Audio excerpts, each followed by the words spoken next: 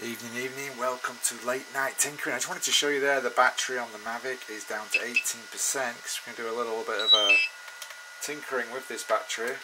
So we'll turn that off, wait till it goes off, and then eject it. We can get rid of the Mavic and the controller. Another video I did previously, I made this battery pack. Now this is just a generic battery pack. It's like a 16 volt down to 12 volt as it gets used.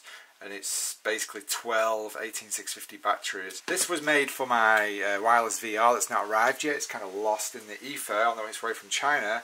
So I thought I'd try it for a mobile Mavic charging battery. So this is a really quick video and simple because I've done most of this before and it's quite easy.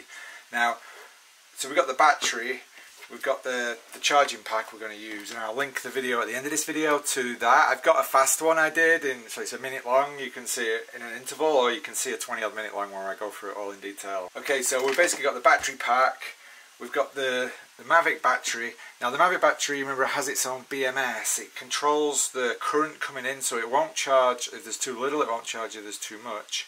And it charges the voltage in the same, it won't charge if it's too little or too much. So you don't really need a BMS for the Mavic, you just need to supply it with the right charge, otherwise it'll just shut off. So yeah, 16.4 volts on this. Now the Mavic will charge at around 13.1 volts. Now I charge these at 8 amps, and I've done since I got mine one of the first pre-orders, and I've been charging 3 batteries at 8 amps, and I've never had a problem doing that. I mean, the battery might run down quicker, but I'd rather just buy new batteries later if they degrade badly, and I'd rather charge them faster now. And I'll just show you it charging one. And so to actually set the voltage around 13 volts and keep it there as this goes from 16 to 12, we'll use one of these little power converters or regulators. These are only about $10–12. This is a good one because it's got both a voltage adjustment. These are potentiometers, and this has got voltage and a current one, so we can limit the current if we want. We've got a device that we want to do that there, and we can do that. So we can limit that 8 amps on here. We can limit this at 13 volts, or regulate it at 13 volts. So we want to basically plug all this in.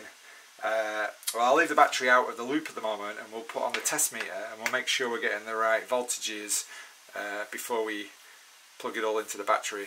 So yeah, we want to make sure what's coming out of here is what the Mavic battery needs. So we'll plug this in, and we'll plug this into the negative like so. So at the moment we've got 16.4 as we read before going into it, and we've got 12.4 coming out, and I've got the leads on backwards, don't worry about that. So we'll just go through here and we'll just tweak the voltage here. And we want to get this up to like 13.1 because that's the ideal. That'll kind of do. That'll do, it's fluctuating a little bit.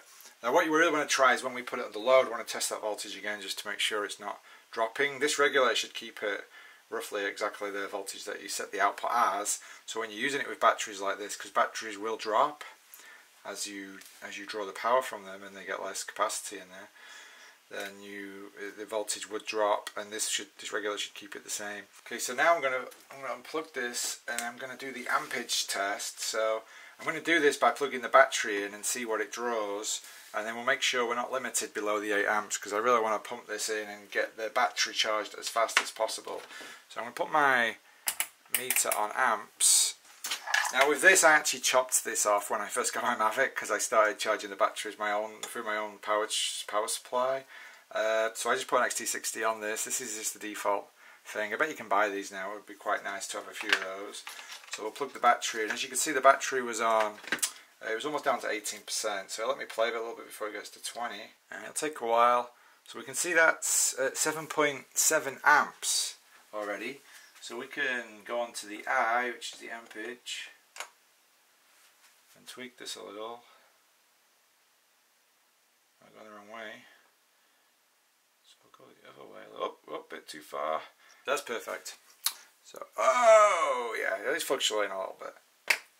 So we can unplug that. We don't want to charge the battery too much because I want to do like a timed thing on it. There we go. So I'll unplug the battery. Okay, now what I'm going to do is I'm going to leave this charging, and this I've got my meter hooked up to my computer, so it will create like a little. If I put it on logging, it should start logging, and I'll be able to look at that in a graph in a bit so we can see how it tapered off. Because how batteries work is when they're low you'll go full out on the ampage, and then as you get up to like 80-90%, they'll taper the ampage down. So unplug it when it starts dropping the ampage, and you get a good 90% charge in your battery, and I think your batteries last longer that way. I've heard that through the grapevine. So let's plug this in and we'll see how long it takes. So there we go. So she's charging, it's up at 7.945 amps, and this thing is registering. So this will give us the time, and it'll show us as the amps reduce.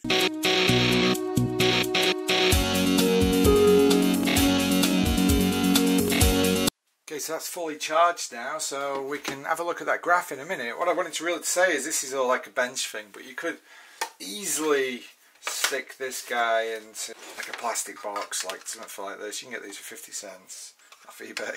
So you could wire that with a plug, or if you're going to use this permanently for this job, you could put this in a box with this. Now this guy I put on is something that's essential if you build these DIY battery packs, because this will give you an alarm if you're getting too low, so you'll actually kill these cells if you just keep running them and running them and running them, and then it'll give you the total voltage of the battery, so that's ideal. And then obviously with this battery you can just plug it into like a hobby charger, and you can balance charge it and stuff like that. But that's all in the other video that I'll point you to. So now another thing I'm going to do, just to compare this graph that we're going to have a quick look at, is I've got another battery here, and I also ran that down to 18%, and I've got the original charger here. So I'm thinking, so I'm going to wire that up, and I'll run the same graph on it. I'll actually save that one off. So I'll run the same graph on it, and then we've got something to compare. So this is running, I think it's 6 amps, isn't it? But from the wall, so I'll be able to compare the battery ampage charging compared to the wall ampage charging. Okay, so we've got the default wall charger charging nothing for some reason. Okay, so we got the default wall charger charging the battery from, this was 18% as well, exactly. So we'll just leave that and we'll compare it. So I guess the default wall charger only works at 4.2 volts. What surprised me in the previous battery charging that they were doing was it was completely gradual all the way down. Something to look at in the graph. So I won't record all this, but we'll meet having a look at the graphs for these. Okay, so this is the graph for the ampage. So this is on the output of the voltage regulator. So this is what it was feeding to the battery. Obviously there's some inefficiency inside the battery if it converts it into the cell, but this is what we've got. Now it's really interesting, you can see here, so the red is the wall charger, so it started off at the 4 amps. And it's interesting when it gets to a certain percentage, after 26 minutes, it starts just ramping down very smoothly, as you can see, down into, a lot of it is really low ampage, it's below half a amp even. Then the 8 ampage, you know, it ramped up a little bit, it cut down and it ramped up to what I must have had the limit set to as 8.175. Now the regulator will let it have anything to what it's limited to, so it would have let the battery have up to 8 amps, and it's actually the battery management system that controls this, how it charges the battery. So it's kind of interesting how with the different currents that the curves are so different. Now something you can see here also is the 8 ampage, just it must be where it gets to a certain percentage of the battery, and this point is the same as this point maybe, and that's when it says start curtailing the ampage down at a certain ratio. It doesn't just drop it to a certain point, and then you see that there, and you get these strange bumps here. I'm wondering if I do it again, if I get exactly the same curve, or it changes every time. And the difference is 48 minutes for this is the total charge back to 100% from 18%. 48 minutes for the 8 amp with the off the batteries, and 1 hour 7 minutes from the wall charge with the 4 amp. I did some from the readouts we could figure out the exact milliamp hour, and from that we could say from 18% already complete of the 3800 milliamp hour, we could look at exactly the accumulation as it filled the battery, and it's really, really interesting. You can see most of the time is actually spent on the top 10% of the charge. So we're at like 27 minutes there out of 48. So we've still got another 20 minutes and we're already at 90%. And the same on the wall charge, we're at 43 minutes. So you've still got 24 minutes to go for the final 10% of the battery. So that's kind of crazy. And then on this chart, I merged them. Might look a bit complicated. So basically on the left, we've got the currents provided over time, and so that's the lines, and on the right we've got the percentage battery full, and so that's the filled graph area. What's really interesting here is, I say, is the 90%, about 2.2 amps. It's still giving 2.2 amps at the 90%, but yeah, it's still got 20 minutes to go. So from 27 to 48, and so I mean it's quite a bit longer when we're at 28 minutes for 90% on the 8 ampage, and on the wall socket we're at 41, so it's 42. It's quite a big difference. So my reading from this is how much flight do we get for that last 10%, and would it be nice to have something that just cuts off and only charges to 90%?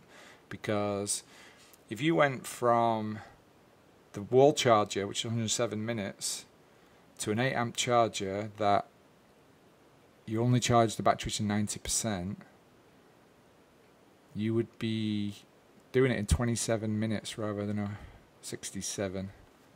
So that's a lot faster charge rate. For me, I don't seem to fly that long. I go out, I maybe fly for 15 minutes, and then I've kind of caught what I want, especially if I'm traveling and I'm thinking of a portable situation. I generally take off, I'll fly for 10-15 minutes, caught what I want, then I'm back in the car and I can stick it on charge again. So the 90 minutes for me would be fine, and it'd be extremely quick. So if you're going from one location to another and they're quite close, you could really get your, you could charge 3 batteries in an hour and a half there. Interesting. Anyway, there's the details. I'll upload these pictures somewhere, and I'll link them to in the description. I may do a little bit more on this, create like a contained device with like a readout on there. And any questions, leave them in the comments or post them in the Reddit if that's where I link there. It's really interesting information. I say the main thing for me is that 90% that we're actually, 40% of the charge time is the last 10% of the battery, and that's just the way lithium batteries work. It's the way they keep the life, and if they were to ram the ampage in all the way to the end, the battery life wouldn't last too long. And I do have from a good source that this the batteries last a lot longer if you leave them at 90% too. So it could be definitely something to consider. And anyway, I'll see you in the next one. Bye bye. Like a circle in a spiral, like a wheel within a wheel, never ending or beginning on an ever spinning reel.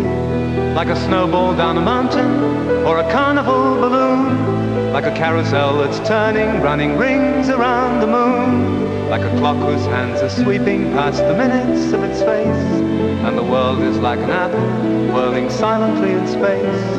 Like the circles that you find in the windmills of your mind. Like a tunnel you can follow to a tunnel of its own, down a hollow to a cavern where the sun has never shone. Like a door that keeps revolving in a half-forgotten dream, or the ripples from a pebble someone tosses in a stream. Like a clock whose hands are sweeping past the minutes of its face, and the world is like an apple whirling silently in space. Like the circles that you find in the windmills of your mind.